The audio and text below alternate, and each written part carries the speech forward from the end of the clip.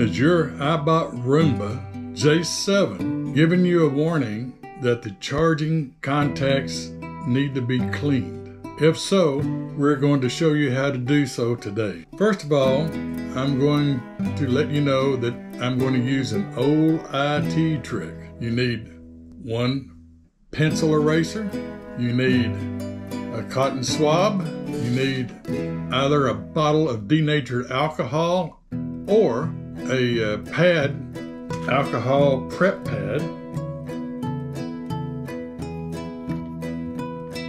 and you clean the contacts by rubbing the eraser across the contact. We want it to be shiny and not dull. And it will take a few minutes. This is the way we used to clean USB contacts. Whenever the mouse and the keyboard would quit working, especially here in a humid climate. Now, we'll take a brush, clean the debris,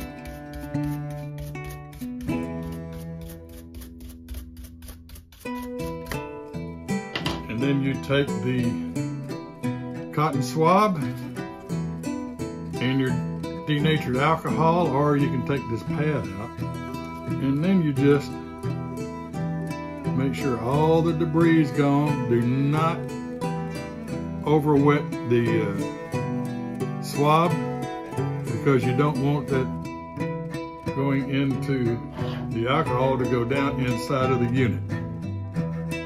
Now this one appears to be fairly clean, but this one is not. So we will go at it again one more time.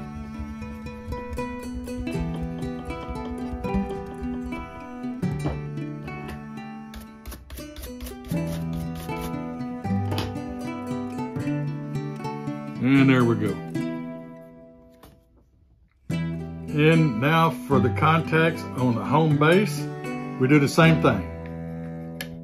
We just take that eraser back and forth until they become shiny. And it may take a few minutes. This one here seems to have more than the other side, quite a bit more. So,